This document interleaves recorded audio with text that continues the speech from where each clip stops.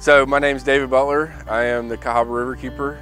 We're sitting here at the river to talk about the first annual giant pumpkin float down the Cahaba River. My name is David Zagardo and I'm a composer-producer. I live here in Bluff Park, Alabama, and I grew a giant pumpkin and I rode it down the Cahaba River.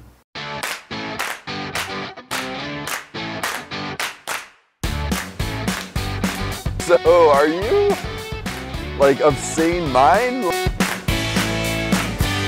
Like how do you get a half-ton pumpkin from a truck probably into the water?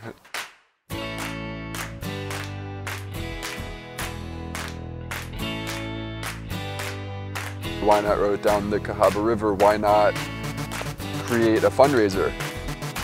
But the best thing that could happen is we find a way to get back.